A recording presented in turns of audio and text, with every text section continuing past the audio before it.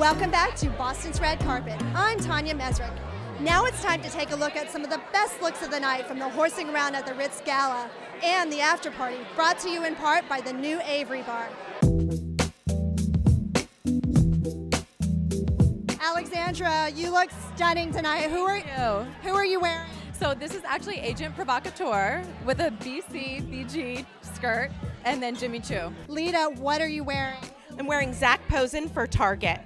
That is the best. You look stunning. Thank you. Corinne, what are you wearing? My favorite designer, Talbot Runhoff. They're from Germany, made in Berlin. I love this whole outfit.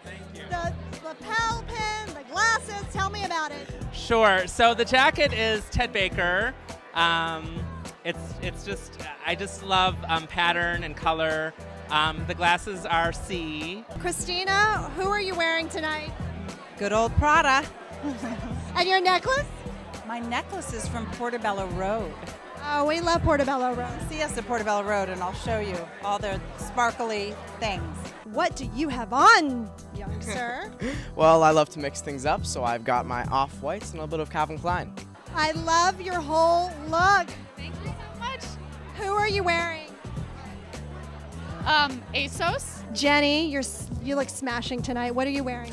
Ronnie Kobo. I actually love this designer, and typically the ones of the dresses that I'm wearing are much more form-fitted, but this one feels a little bit more relaxed. I like how it's draped in various. John, I think we match. What are you wearing? A vintage jacket. I love it. Ben, what do you think of this? The new digs here, the new Avery Bar? I mean, I love it. It's modern, it's cool, it's very hip, it's great. I think they did a great job with it.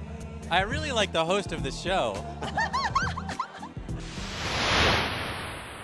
We're here in the rolling hills of Bina Farm. What a bucolic setting. I'm so thrilled to have you guys here. We have fashion influencer Laura Pizzuti. Hi, everyone. And event designer Jimmy Guzman. Thank you so much, Tonya. Yeah, this is going to be a lot of fun. So let's dig in. This year it was all about brocade, and the guys really brought it. Totally.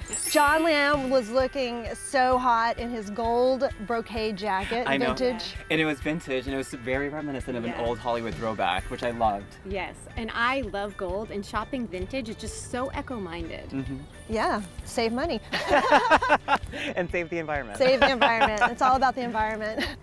Next up was Gregory Sharapani, and he was in Ted Baker and Louboutin. Yes. And Laura, I know you've worn glasses from time to time. Yes, I do wear them to drive. But anyways, he said Gregory as a kid did not like wearing glasses. But as an adult, he's totally grown into them and he totally rocks them. Wow, and he looked amazing. And I'm just crazy about that red shirt and jacket combo. Yeah. I feel like Ted Baker is such a great entry-level brand that doesn't break the bank. Absolutely. And then the red shirt it's unique to do a red instead of a white shirt, and it's refreshing. Totally, I agree.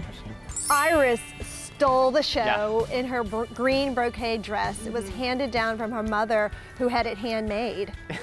I wish my mom had something like that to hand down to me. I mean, no kidding. And I heard her mother actually chose the fabric herself and had it custom sewn in Brookline.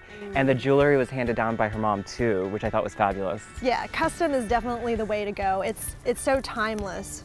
Christina Lyons rounds out our brocade crew in Prada. Yes. Well, Prada's a classic luxury brand whose latest collection really focused on making the mundane must-have. And Christina's dress is definitely a must-have. There's nothing mundane about it. Absolutely. Absolutely. And the celebrity patrons that wear Prada all the time are Cameron Diaz, Kim Kardashian, and Joaquin Phoenix.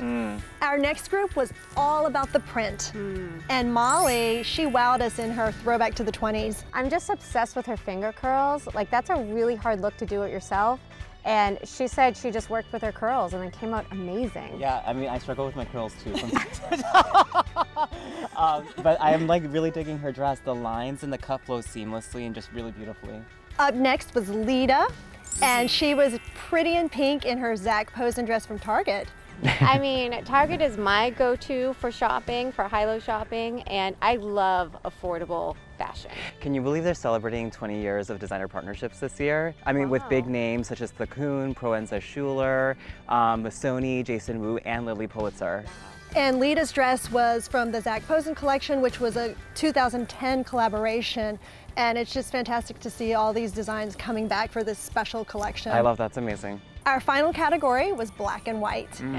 Aiden really stepped up his style game in a Calvin Klein white dinner jacket, and he had on off-white sneakers. Jimmy, what do you think of a white dinner jacket? This says James Bond to me. I mean, he's only 13 years old and he's pulling off this look. Like, how amazing is that? Amazing. So I have teenagers and I know how hard it is to agree on fashion. Can we talk about those shoes though? Like the tag? Yeah. I know. The tag, well, I know. That label, you're supposed to leave the tag on for fashion posterity, but I don't know about that. I don't know. It's a fashion statement though, for sure. It's something new every day. And up next is Jenny Johnson in Ronnie Kobo.